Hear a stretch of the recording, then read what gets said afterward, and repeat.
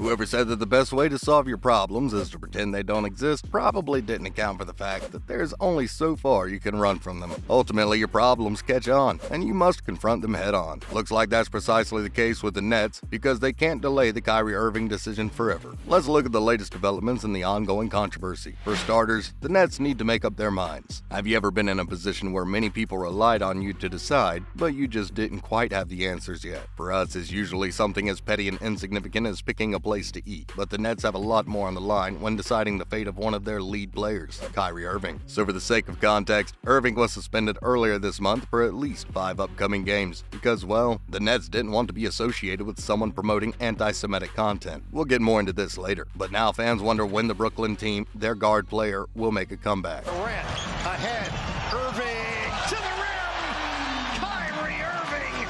Usually when players are suspended, there's a direct timeline of the duration of the suspension, and then they're allowed to make their return. But this case is a little different, and the team is still trying to decide whether the Little Mountain is someone they want to have as a team representative. His fate is pretty ambiguous as far as we know, and things can move in any direction.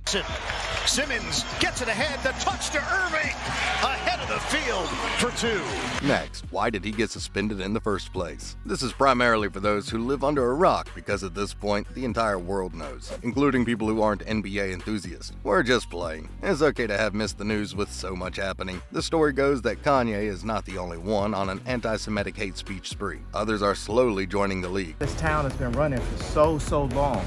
They'll mute you. They'll try to mute you at all costs. They're afraid of us not being afraid anymore. And if anyone in the NBA world were to dip their toes in a bit of controversy, of course, it's our little troublemaker Kyrie. He recently promoted an anti-Semitic film and book on his social media, and then he refused to disavow it, even amidst pressure from his PR team. Sorry guys, it must be a tough job trying to handle this guy. All races, all cultures, all religions, and my response would be, it's not about educating yourself on what Semitism is and what anti-Semitism is. While the act itself may have garnered him praise from people like Ye, the rest of the world was very put off. Can we blame the Nets for immediately disassociating with someone promoting hate content on their socials? Fans fueled the basketball industry, and fans did not appreciate this gesture. They quickly pointed out the bigotry, so cutting Irving off for a while was probably the best action. Any kind of live 5-on-5 work in with the Nets as Kyrie knocks down. Let's look at how much Kyrie is missed. The interesting thing is that getting rid of their all-star guard may have allowed the Brooklyn Nets some extra time to evaluate the value he brought to the team. Hey, it's nothing personal, it's all business. But it did make the team wonder whether removing Kyrie worked better in their favor than having him back. This is why there's such a vast delay in the decision to bring him back. Just miss my teammates, miss the coaching staff.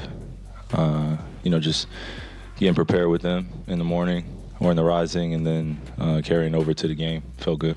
Even though, to be fair, the all-star player has removed the post and apologized ever since. But the team managers are convinced that this is not enough penance. The player needs to show how sorry he is, and they demand actual remorse. That's what he heard from Joe Tsai in a recent interview. Now, we don't know what the metric for actual remorse is and how the team will measure the genuineness of his apology, but whatever he's doing so far doesn't seem to work. And what's worse for him is that he's missed out quite a lot. Just this week, he missed out on his 6th straight game, and to make it even bluer than it already is, for Kyrie, of course.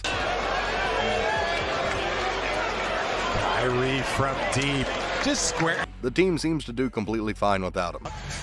Irving doesn't take the 3, trying to create space, he does. Oh, the jumper's good, and a foul.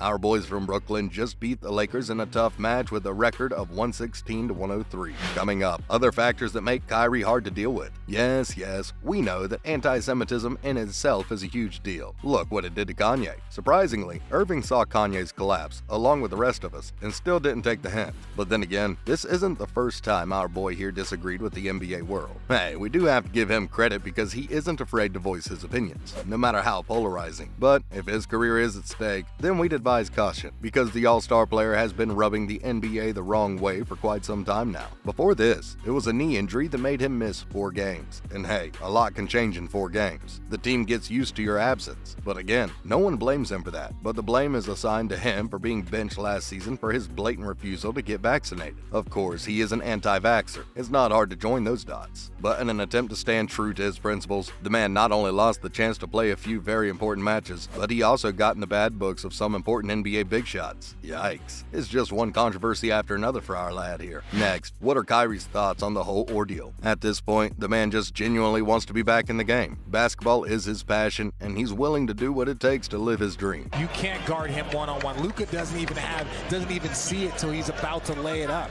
He first met Adam Silver, and then he had dinner with Joe Tsai, all in an attempt to prove that his post legit meant no harm. At this point, he's more focused on doing things to compensate for his slip-up, and he's been talking much less. But from what we've heard, he's itching to be back in the field. No wonder he's willing to have dinner with whoever it takes. Hey, let's commend the genuine effort being made on his part. Kyrie even went on to Twitter to post a rather cryptic message, in which he mentioned that he was put on this earth to build an equal world, and not to fuel any political or religious war. The man clarified that he just wanted to do his job, and the slip into a political controversy was a slip-up. And while Tsai may be convinced after his dinner with Kyrie that he doesn't hate the Jews, others, like Stein, believe he has work to do. At least the dinner worked out for him. We wonder what he put in the food, because it seemed to do wonders when it came to convincing the Nets owner. Moving forward, what is the road to redemption? The road to penance is never an easy one. We can't just make mistakes like these, say sorry, and move forward. The world would be much less accountable if that were to happen. But the Nets seem open to the idea of eventually welcoming back. That's why they prefer the term fluid, labeled to define Kyrie's status on the team.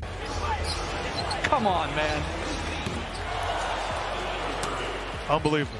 But before this is to happen, there are certain remedial steps that he needs to take. And when we heard of those, our mind was a little blown, because the Brooklyn team is making sure that no such mistake is ever repeated in the future. And we think this will deter any future mishaps. So from what we've heard, Kyrie has to not only sit out 5 games, but also pay a fine of $500,000. Yikes. Game. And just cool down. Give yourself a chance to reflect. It's kind of crazy we got to come in here and answer all these questions right after a game like that. But the good news is that money will be used for donations and charity. And that's not all, folks. Even beyond the fine and the suspension, the man is going through proper sensitivity training. This includes meeting Jewish leaders, going through sensitivity training, reading up on such issues, and finally meeting with Tsai again to discuss his future on the team. Do you see what we mean? The road to redemption is long, but we're all for rehabilitative justice, so we wish him the best of luck. Lastly, what do other players have to say? While most players have stayed hush on the matter, the Nets guard seems to give one very passionate and consistent supporter, Durant. Durant clarified that he's not interested in the politics of it all. He just knows Kyrie is passionate and high-spirited, and that's precisely why Durant wants his team member back as soon as possible. He's shooting the ball extremely well for us, spacing the floor, but he also driving the ball when he catches, and he's making the right play right now. I think that's when you make the right play, then... To be fair, in terms of the game, Irving does have a lot to contribute. Let's hope he can earn back the chance to prove that. And on that note, it's a wrap for today. What do you guys think Kyrie's fate will be? Let us know in the comments below. If you like this video, subscribe to our channel. See you next time.